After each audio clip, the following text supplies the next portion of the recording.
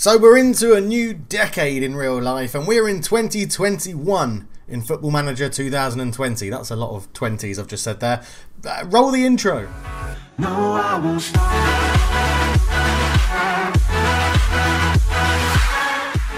Hello and welcome back to the Folkestone Invicta save. I am Cultured Leftfoot. It's a pleasure to have you with me. We are trying to get Folkestone Invicta all the way from the Ishman Premier Division to the Champions League, and we've successfully gone up one division already, and we're today in the FA Trophy looking at taking on Chesterfield Town? City? Just Chesterfield. Just Chesterfield. Okay. They're in the division above us, so it's going to be a tough game. But in the last round, we did beat Harrogate in the replay. Hartlepool, sorry, in the replay, who were a division above us as well. And we beat them 1-0, which is great. Mackenzie getting a goal again. They got a man sent off, which made it a little bit easier for us. But a good 1-0 win. We followed that with a 3-0 win away at Hampton and Richmond, where we took 43 of the Folkestone Ultras with us. Mackenzie getting another go, Agabatoma getting a goal, and Johan Terhorst as well. We then beat Hornchurch 2-0. Terhorst and Agabatoma again. Set pieces are paying off. And Concord Rangers, Johan Terhorst getting a brace there, a 2-0 win. And then we lost to Braintree, which was absolutely shocking because they were dreadful. Johan Terhorst and Spong got on our goals, but Donovan with the decisive goal in the 73rd minute. Yeah, not very good. But we have just beaten Oxford City 3-2 with Finn O'Mara and Mackenzie popping up in the 90th and the 92nd minute. It's incredible. But yeah, Mackenzie has been on form as he is in real life. He's played 2 games for Folkestone Invicta, scored 2 goals, both coming off the bench. Absolutely lovely stuff. Yes, he has 6 goals in 10 appearances overall for the club. And also in 2021, I should say. But no, that's not true. Yeah, it is just for us. 3 in the Cup. In the Cup, he is 3 from 3. So he will be getting a starting berth today. But we've slightly changed our tactics for today's game because I think Chesterfield are so much better than us that, yeah, we're going to go into a 4-1-4-1 counter-attacking formation because I think it should suit our players pretty well. So we're going to do well. Let's see what Ross thinks. You think we should play Casper, O'Connor, Agabatoma, O'Mara, Mascoli. Oh, Mascoli, new signing. I said I need a new left back, so we've brought in Jamie Mascol, not Mascoli, Mascol.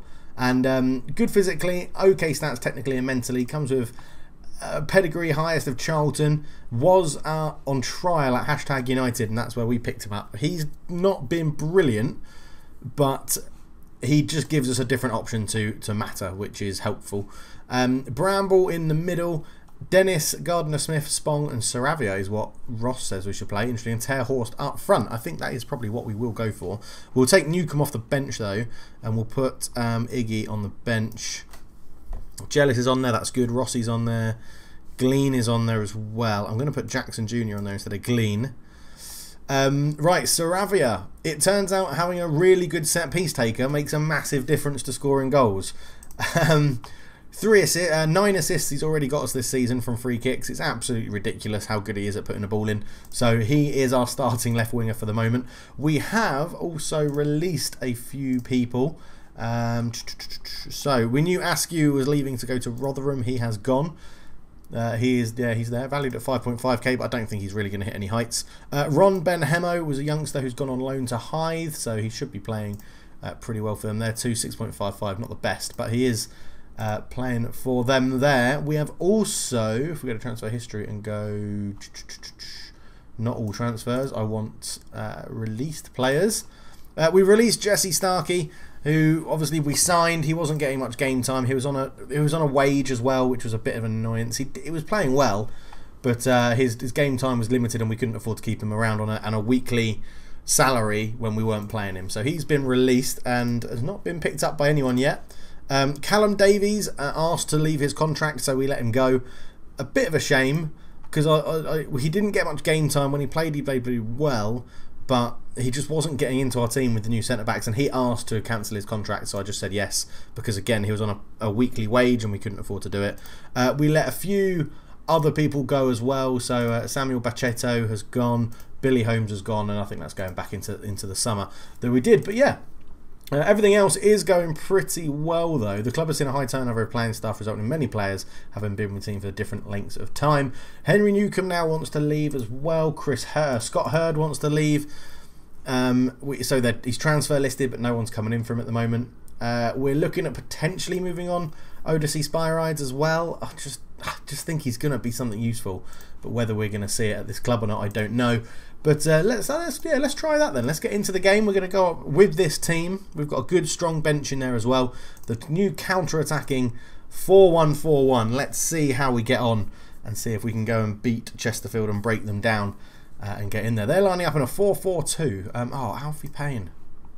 I really wanted to sign Alfie Payne, and he moved to Chesterfield on a free. He's on my shortlist. I will be ringing him in at some point, hopefully. But yeah, any other names that I recognise? Yarni used to play for Newcastle. I recognise him. Oh man, they're going to be... yeah, they're good. How have they fallen this low in football? Anyway, let's go and say... Give the fans their... Oh, do we pile on the misery? No. Go and give the fans their money's worth. Brilliant. Casper did not like that in goal. But I have faith. That's turned Casper around. We have faith. We have faith. We have faith. Ross, you can... Oh, 4 players you've told us to do something against. Okay, here we go. Our wide pitch in Folkestone. We've made it wide. I think next year we're actually going to make it a little bit longer as well. Try and get a really big pitch so that we can have more space, because we've got pretty skilled players, to be honest, compared to the rest of the division. Saravia comes forward. His cross/pass is blocked by Wakefield, and Mandeville picks it up. But yeah, it's been going all right. And Folkestone in real life, on fire. Saravia, I've been bigging up his free kicks, and he sent that one straight into the wall. And he lays it back sensibly to Bramble. So Bramble goes wide, but it doesn't go to anyone. So yeah, Folkestone, is it back-to-back 4-0 wins I think they've had on Boxing Day and then New Year's Day, which is very, very good for them. As Wakefield fires in a free kick. It's at the back post, and I think Mascolu got his head to the ball. Yarni into Evans. Evans shoots, and Casper touches it over the bar. And let's just demand a little bit more of them 15 minutes in. We have had more shots, but this isn't the same tactic we usually work. This is the counter-attacking tactic. So I am looking to... I mean, we don't have as much possession as normal, but I am looking for us to sort of give it up and invite Chesterfield forward and then hit them on the break. As Finn O'Mara goes long looking for Terhorst. Everybody's missed it. Johan Terhorst will get on the end of it. Lays it back to Mascol. Is he going to put a cross? And he does, towards the back post. Dennis is there, and he's got to do better. The ex-Arsenal youth player, he was offside anyway, but he really should be doing better in that much space. He's been moaning about lack of first-team football as well, so we're going to give him a bit of a run-out. I'm not too sure how well he's going to do. I think he's one of those players that he's either going to play really, really well or not get into the game enough. He's a flair player, and I'm not sure we can afford to carry someone like that at this stage, but we'll give him the whole season and see how he gets on. Obviously, there's always a high turnover of staff in lower leagues because everyone gets like 1 or 2 year contracts, and it's really hard to manage it. As we're going to half time, 0-0, not bad, not bad. We've been the better team. I'm gonna say that and give them the motivation, and try and get lots of green on that board, which we do, which is good. Let's go into the second half then. Obviously this is a much more defensive shape, and it is helping us out. Let's go. We'll just notch it up to positive and see if that makes a difference. As Taylor comes forward with it from the left-hand side for Chesterfield, back to Payne, out to Buchanan, and you can see how rigid we keep our 4, and the 4 at the back and the 1 in midfield. We do keep it very, very strict and rigid in there. So let's demand more. Arnold over the free kick, hit the first one into the wall. This one's over the wall. Casper touches it around the post. A lovely save, and Chesterfield are just going to come into it. I think 60 minutes, if it's still 0-0, we're going to go to the attacking formation that we normally play and try and hit them when they're a little bit tired. Wakefield ball in. McKay with a header over the bar. Looked like, because it's dots on the screen, I'm going to say it looked like he was fouling Agapatoma there. But yeah, see, Saravia's not enjoying this game. Spong, Gardner-Smith. We're struggling to get the midfield in. Okay, let's go 5 minutes earlier than I said we would. This is our new attacking formation, ladies and gentlemen. Terhorst up there. Bramble is playing well, I think. So I think he can stay on 6.5. Yeah, so we'll bring you there for Spong. And Spong's going to come off. Oh, I didn't put Mackenzie on the bench. Has he got a knock? Damn it. Do I go Jackson Jr. or do I go Matter?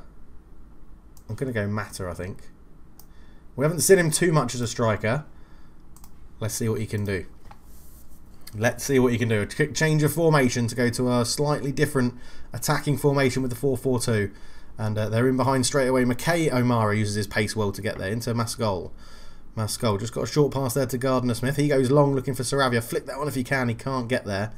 Muscole will pick it up. He goes down the line, and that's really bad. Arnold across to Payne. Alfie Payne into Yarni. The two ex-Premier League boys linking up with each other. Wakefield to McKay. McKay tackled well by O'Mara, and he's just managed to hold onto the ball. Thought he was going to lose it. Over the top into Mata. Mata the sub. Can he stick it away? Mata. It's a terrible shot, and it hits the side netting.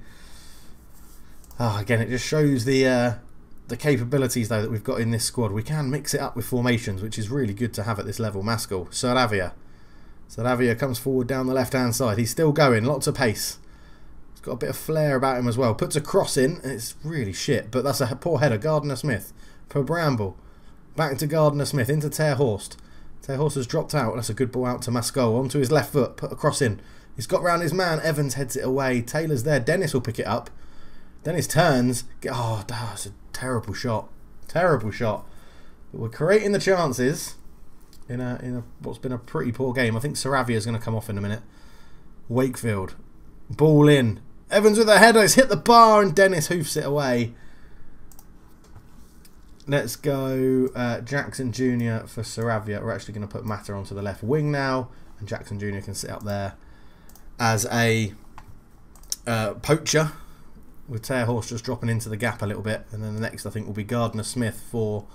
Or do we do Iggy? We've got Iggy at right back or Gardner-Smith for Jacob Jellis. Either way. Taylor out to the left hand side. I think it's going to be Iggy because they're trying to... Oh, he's putting a good tackle there. Come on, Dennis, get the ball. McKay is in lane. Oh, well, I couldn't get my words out. Acres of space is what I was trying to say. Let's demand a bit more from them. Bramble, Gardner-Smith. Yeah, O'Connor's just gone up a rating. Let's roll the dice. Right, Jermaine Jellis on for Gardner-Smith. Let's switch you two over.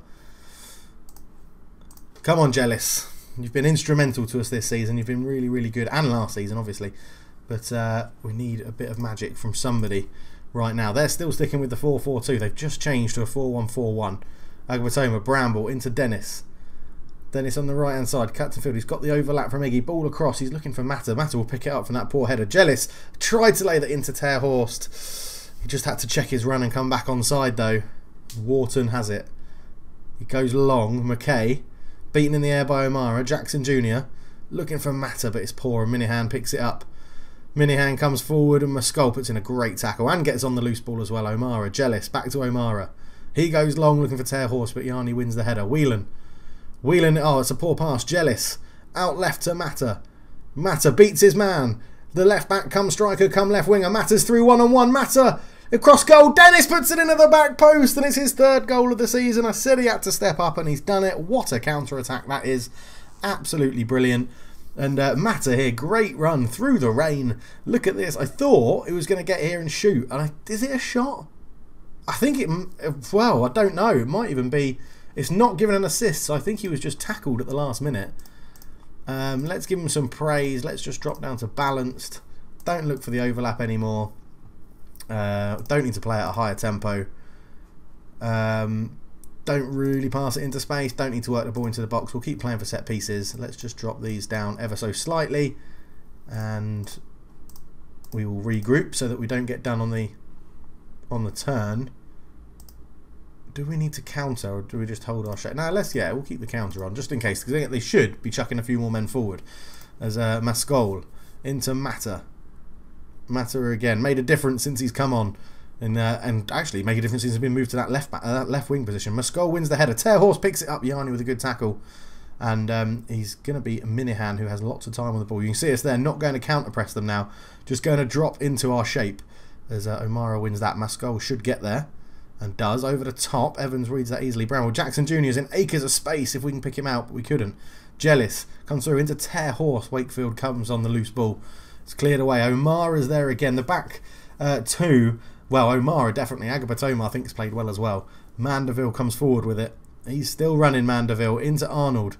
Arnold, that's a pass to nothing. Anamanchi looked quick there. Mascol's caught on the ball.